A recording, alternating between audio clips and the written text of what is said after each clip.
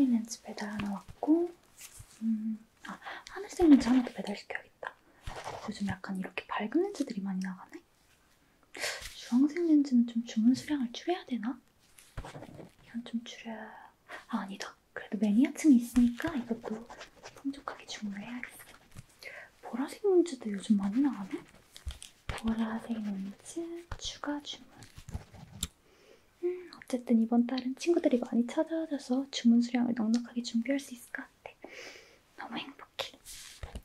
어쨌든 열심히 사람들의 에크를 모아서 오글의 왕이 돼야지. 화이팅! 어서오세요. 처음 보는 친구들인데? 어떻게 알고 왔어? 여기는 학교 내 상점이어가지고 학교 친구들밖에 못 오거든. 그리고 홍보도 잘 안 해가지고 입소문으로밖에 못 오는 곳인데. 전학생이구나. 어서 와. 여기 앉아. 시작한 지 막 그렇게 오래되지가 않았거든. 근데 렌즈에 원래 관심이 많은 친구인가? 데이트 하려고? 렌즈는 그럼 한 번도 안 껴봤던 거네? 좋아. 그러면 내가 너의 성공적인 데이트를 위해서 오늘 시간도 많으니까 너의 퍼스널 컬러랑 데이트 전략까지 내가 다 알려줄게. 그리고 렌즈 끼는 법도 알려줄게. 일단 여기 앉아봐. 퍼스널 컬러? 여기는 너의 눈동자에 맞는, 눈동자에 어울리는 렌즈색을 추천해주는 곳이야. 어떻게 추천해주냐면 비밀. 평소에 어떤 색상을 좋아해? 그냥 무채색 옷을 입고 다니는구나. 눈에 띄기 싫어서. 그럼 검정색? 이런 색깔? 아니야, 너 밝은 색도 되게 잘 어울릴 것 같아. 일단 너의 눈 쪽부터 자세히 들여다볼까? 눈 좀 크게 떠줄래? 여기 눈동자 색깔이랑 너의 홍채가 되게 태양같이 생겼다. 여기는 동공이고 눈동자 색이 되게 얇고 몽환적이네? 너 눈동자 색깔도 한 번도 그렇게 깊게 쳐다본 적 없지? 가끔은 자기에 대한 사랑도 엄청 중요할 때가 있다고. 어디 보자. 잠시만.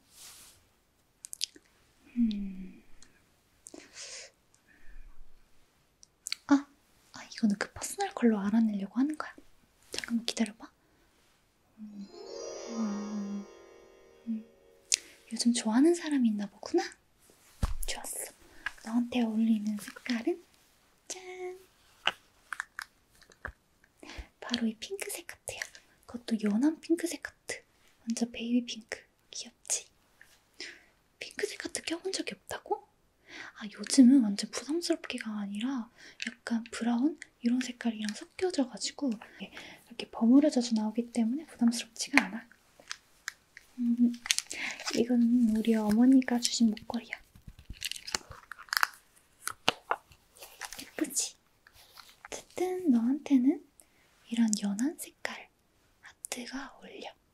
왜 진한 색깔이 아니냐면은, 근데 내 생각에 너는 짝사랑을 시작한 지 얼마 안 된 것 같은데. 그래도 짝사랑하는 사람이랑 이렇게 데이트를 하는 거면은 어느 정도 잘 될 의향이 있는 거 아닐까? 짝사랑을 한 지 얼마 안 돼서 이렇게 하트가 아직 베이비 핑크 색상인데 좀 더 그 사람이 좋아진다거나 사귀게 되면은 이렇게 진한 핑크에서 내가 빨간색까지, 그럼 너한테 어울리는 색상까지 추천해줄 수 있으니까 나중에도 와. 일단 핑크색에 어울리는 렌즈부터 내가 추천해줄게. 어디 보자. 여기 있다. 최근에 주문한 렌즈인데 딱 이렇게 적임자가 나타났네? 자, 잘 봐. 요런 핑크 색상이야. 잘 보이니? 완전 베이비 핑크 색상. 너랑 잘 어울리지? 약간 여기 테두리에는 검정색이어가지고 너 눈동자랑 잘 혼합이 될 거야. 먼저 렌즈를 끼기 전에 거슬리는 앞머리가 있어가지고 좀 이렇게 머리띠를 씌워줄게.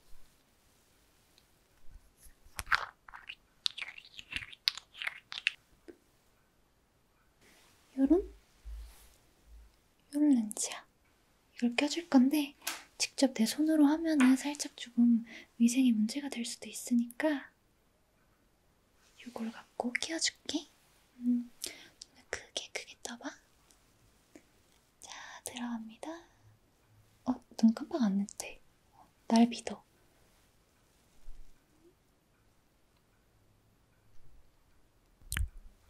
됐다.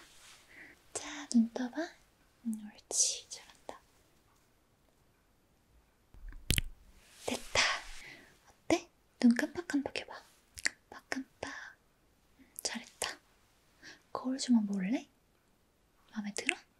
좋아. 그러면 이 렌즈를 너한테 주도록 할게. 핑크색 렌즈니까 핑크색 케이스로 줄게. 나 센스 들지? 요거는 집게인데 이렇게 집게로 집어서 사용하면 돼. 짠, 선물이야. 잠시만. 바닐라한테 새 스티커를 받았거든? 여기다 잠깐만 꾸며줄게. 좋아하는 그런 거 있어? 여기에 어울릴 만한 뭘 해줄까? 나비 좋아해? 원래 사랑이랑 나비는 잘 어울리거든. 이렇게 내가 살짝 꾸며줄게. 짠! 어때? 예쁘지? 그 계산은 필요 없어. 여기 학교 자체 내에서 하는 거기 때문에 그냥 무료야. 언제든지 와도 돼. 그리고 내가 너한테 전략을 얘기해 주기로 했지? 데이트할 때는 제일 중요한 건 자신의 마음을 표현하는 거야. 데이트 후든 뭐 사귀든 어쩌든 간에 내가 누구를 좋아하면은 그거를 표현을 해주는 게 좋아. 물론 둘 다 호감이란 전제하에 부끄럽다고 표현을 안 하면 안 돼. 너가 못소린 것 같아가지고 내가 얘기해주는 거야.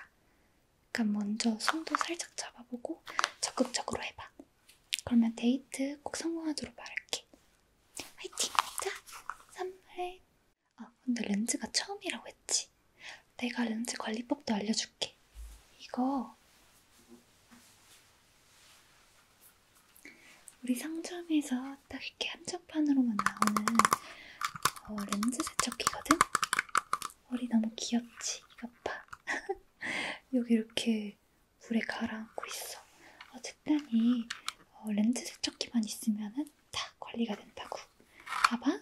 이거는 우리 상점에 최근에 들어온 약간 주황색 깔 렌즈인데 이거를 세척한다고 할게. 그러면은 이렇게 한 10초에서 20초 정도 이러고 있으면 자동으로 렌즈가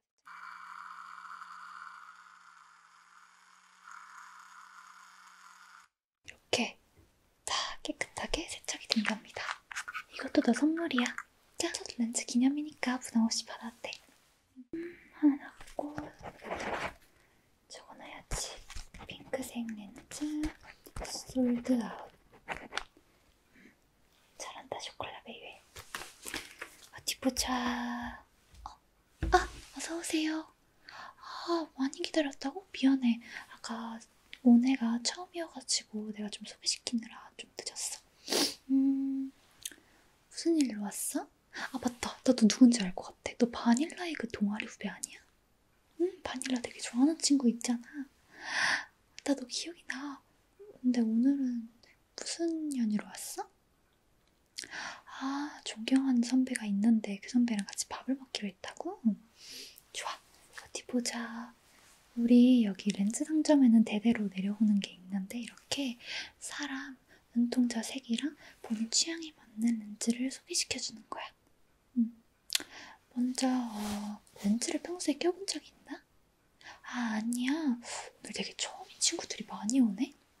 그럼 내가 끼는 법부터 약간 전략, 고도의 전략까지 알려주도록 할게. 먼저 한번 퍼스널 컬러를 보도록 할까? 어디 보자.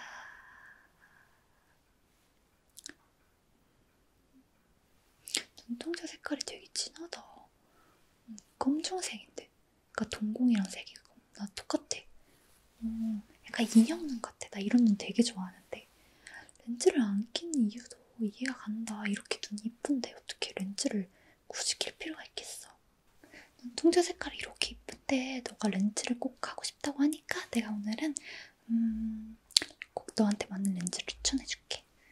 어디 보자.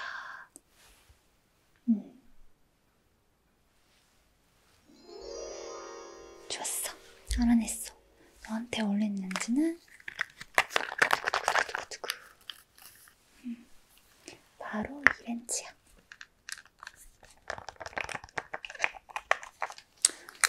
이 푸른 렌즈는 말이야. 존경하는 사람을 볼 때 이렇게 하늘색의 하트가 보인다고 하는데 어디서 내려오는 속설이야. 그래서 내가 오늘 너한테 하늘색 렌즈를 추천해주도록 할게. 아니야. 요즘 약간 밝은 렌즈들이 잘 나와가지고 그 선배를 만나도 오히려 선배한테 약간 좀 더 매력적인 그런 이미지로 인식이 될 수 있어. 기다려봐.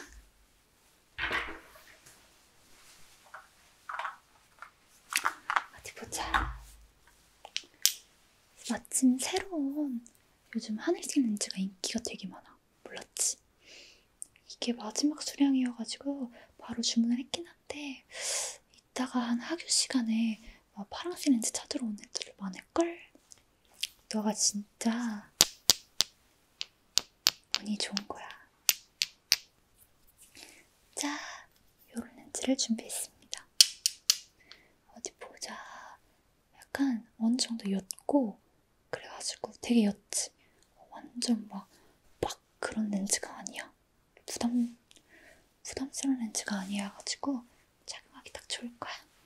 일단 너 렌즈 낄 때 앞머리가 좀 거슬릴 것 같아가지고 내가 여기 이걸로 앞머리 좀 해줄게. 자, 자세히 봐봐. 요런 렌즈야. 예쁘지? 너랑 잘 어울릴 것 같아. 너가 되게 쿨톤인 것 같아가지고 껴줄게. 끼는 방법은 간단해. 그냥 날 믿고 눈을 감지 않으면 돼. 자, 눈을 잠깐 여기를 내가 누를게. 눈 감지 마. 들어간다. 눈 뜨세요. 들어갈게요. 됐다. 깜빡깜빡. 처음에는 살짝 이물감이 있을 수 있는데 괜찮아. 익숙해지면 괜찮아질 거야. 그러면은 내가 여기에 포장해서 줄게. 그 선배랑 오래 가길 바라. 그러면 화이팅하고 자, 잘 가. 화이팅하고.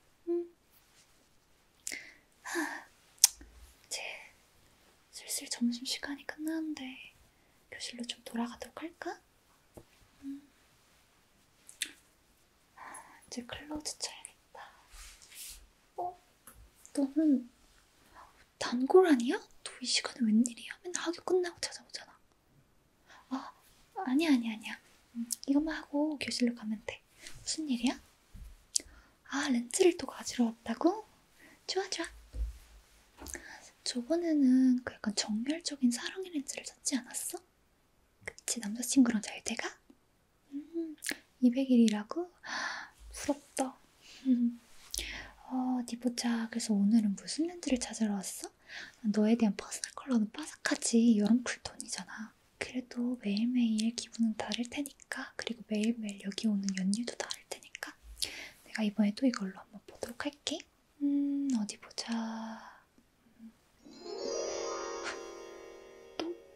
너 성욕이 좀 많은 아이였구나.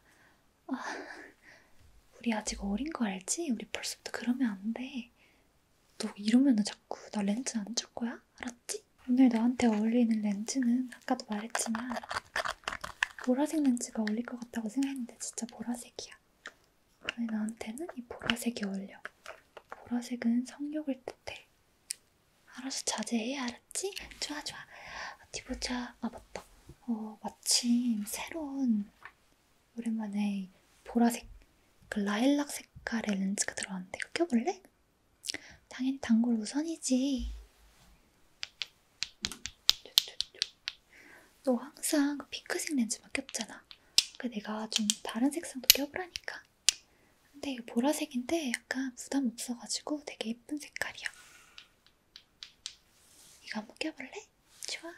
자, 요런 렌즈야. 색깔 약간 라일락, 옅은 라일락 색깔에 살짝 검정색 옅은 테두리가 있어. 직경은 살짝 큰 편이야.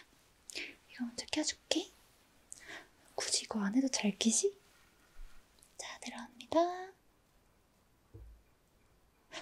뭐야, 너 왜 이렇게 못 껴, 갑자기? 자, 눈 떠. 됐다. 너 요즘 렌즈 잘 안 끼나 보다. 갑자기 못 끼는 거 보니까. 됐다. 눈 깜빡. 어때? 이물질감 없어? 학교에서 걸리니까 포장해달라고? 알았어. 어디 보자. 됐다. 너가 핑크색을 좋아해가지고 내가 렌즈 케이스 핑크색 빼놨어. 여기.